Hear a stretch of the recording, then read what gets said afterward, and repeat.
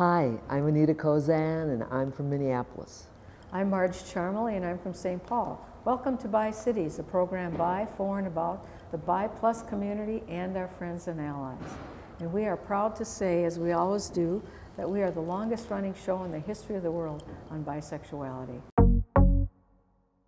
BiCities was conceived of by Bill Burleson, and we started in 2002.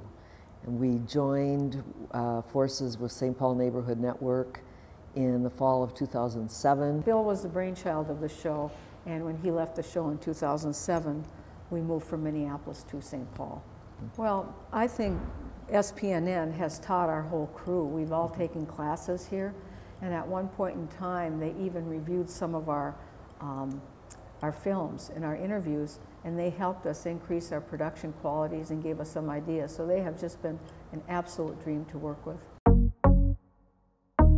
I look at this as being a show where we are educating our viewers, be they from the gay, lesbian, bisexual, transgender community, our allies, and people who are channel surfing and happen to come across it, or who Google something on the internet and our show comes up. Our intent is to interview people who are of interest to the Bi Plus community and our friends and allies. So that might include people that are doing a theatrical event, musicians, people of different religious backgrounds, people that are medical professionals and might have some information. Our main goal in the BiCities is to increase bi visibility, dispel myths about bisexuality, and educate and help people understand who we are and what we are. And we do that by interviewing many people across the spectrum.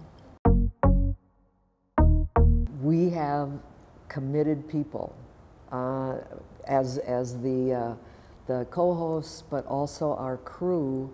Everyone's volunteer, and we all want to do this show. We want to put ourselves out there to increase visibility for people who are bisexual or within the Bi Plus community. There have been times when we've undergone some major changes, where we lost a director, or personal changes, or people leave the show. And I think that Anita and I have been really strongly dedicated and committed to making sure that the show runs no matter what, through all the challenges we've had. Because we've kind of kept it going, there are other people that really come on board with us that are truly dedicated to wanting to do the show. So we've been really blessed with that. Everyone thinks, well, if you're not straight, then you're gay or lesbian. But just being the faces literally of people who identify as being bisexual, I think that's an important aspect. But the myths, I mean, there are a whole bunch of them, but I realized I was bisexual. I'm not just on my way to being something else. That I am and always have been bisexual. I just didn't know the name for it. Like with other marginalized groups, there are stereotypes and myths, among others, that we're fence sitters, that we really just don't want to be gay, also that we're promiscuous, that we go after anything that moves. A lot of people don't think we exist, that people have a binary operation or aspect of sexual orientation. So how have we attempted to show the diversity of the bi community and the Bi Plus community? We've had people with disabilities on. We've talked about disability and sexuality. We've had people that were deaf and hard of hearing, so there are times when we've actually had signers on the show, interpreters. We have tried to be racially diverse and have people of color. We've had people of different religious backgrounds, including atheists. We've had, of course, straight people on. I feel like we have tried to present both in terms of our own visibility, but also to give voice to people who are transgender, or now we also have the term gender non-binary, but for people to be able to see we're humans. I would say we've impacted people internationally. In 2012, when there was a marriage amendment to ban same-sex marriage in the Constitution, we did shows to educate people about the damage of anti-gay initiatives, and some of that was broadcast up in northern Minnesota. We had people from Mountain Iron, Minnesota on the city council. show that to their council representatives. There was a person in the lobby and came up to Tom and said, "I saw you on TV, you're from that show." And Tom said, "Oh yeah, BiCities." And this person said, "I was contemplating suicide. I had a gun in my hand, and the other hand I was channel surfing, trying to decide if I wanted to take my life or not. And I came upon BiCities show. You were interviewing somebody who was transgender." And the person said, "I realized that's me. And I didn't know that there was anybody else like me. And as a result, I put the gun down."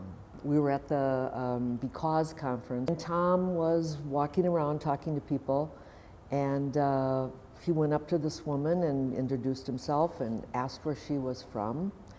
And she said that she was from India, and that she was on the internet. Only her husband knew that she was bisexual. She could not tell her family. It would be very bad. People can get killed Yes. in India for being queer. She happened to see an episode of BiCities where we were interviewing the chair of the upcoming BiCities conference. And so she decided she was coming to Minnesota to come to that conference to meet other people who were bisexual. And she'd never met anyone else who was bi, Nope. and she came all the way from India because she had seen our show. When people came out and had same-gender feelings, they felt forced to go into declaring themselves as gay or lesbian, and it wasn't safe to be bi. And whenever I've done bi presentations or come out as bi, there'll be someone in the group or in the audience that will come up to me afterwards and say, "But I'm really bi, but I haven't wanted to identify as that loudly because it wasn't safe." Since we've started doing this show, is we now know, based on demographic data, that the bis are the largest segment of the GLBTQ community, 52%. And that's very powerful because from going from non-existent, invisible, to being the largest segment was very powerful information. I'm very appreciative of SPNN Studios for all the work and the help they've given us over the years. We couldn't have done it without you. I'm also very grateful for the crew that we've had, the dedicated people. The crew that we have right now span all those decades and several generations. So I echo you, Marge. I am very grateful to be here. Join us in our signature goodbye, which is Bye for now.